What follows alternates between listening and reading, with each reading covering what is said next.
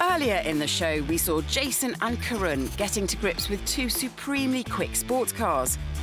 Both are brilliant driver-focused machines, but let's not forget that they cost north of £140,000. Sadly, most of us won't have the budget for a GT3 RS, so let's have a look at some alternatives that will get the pulse racing, but without breaking the bank. Each of these sporty convertibles can now be yours for around £8,000 with reasonably low miles and in good condition. The Porsche Boxster, the Mercedes SLK, and the BMW Z4 Roadster. I'll start with the Boxster. Now, we couldn't feature sports cars without the Porsche Boxster. It was born in 1996, and it was Porsche's first purpose-built convertible sports car since the Spider back in 1953. It has got a fantastic chassis with its mid-engine layout, and that definitely makes it more nimble than, dare I say, Porsche 911 with its rear-engine layout. Oh, controversial, maybe. And even better news is that your £8,000 budget will now get you into a Series 2 or 987 version of the Boxster. This features a host of revisions, including new lights and interior, plus an uprated version of Porsche's famous flat-six engine, which produces 239 horsepower and propels it to 62 miles an hour in 7.1 seconds. You turn the steering, the car moves. It talks to you non-stop, through the wheel, through the seat, through the pedals. It's fabulous. So, if you fancy one of these cars, what must you look out for? Well, the suspension, for starters. Broken coil springs are the main culprit, and an unlevel stance is a good giveaway that things are not right. Moans and groans as well are a good indicator, and a corner costs about £100 to replace. And while you're taking a test drive, you might be tempted to think that the brakes are misbehaving. The brakes in a Boxster 987 are particularly good, but you might not think so to start with, because Porsche's braking system isn't as heavily assisted as other rivals. So, perhaps a good way to check them is to find a quiet stretch of road and do an emergency stop. Next, the Mercedes.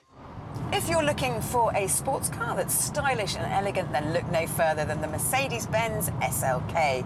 It manages to combine grace with decent performance and a bit of luxury.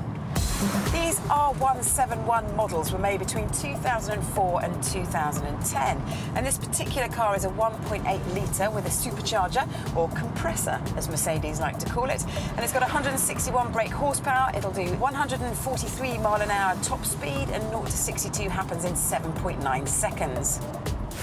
Unlike the Porsche and many other sports cars, the SLK has decent boot space, with 300 litres available when the roof is up. So this is definitely one to consider if you like long weekends away. The engine is in the front of this car, and it definitely feels more nose-heavy than the Boxster. It doesn't turn in quite as sprightly as the Porsche, and it isn't as agile and nimble either. However, what it is really good at is cruising and wafting along. If you want one of these cars, here's what you need to look out for. Boot seals are prone to failure, which can result in the wheel well filling up with water, soaking the carpet and then leading to the inevitable rust. This is a quick fix if you catch things early.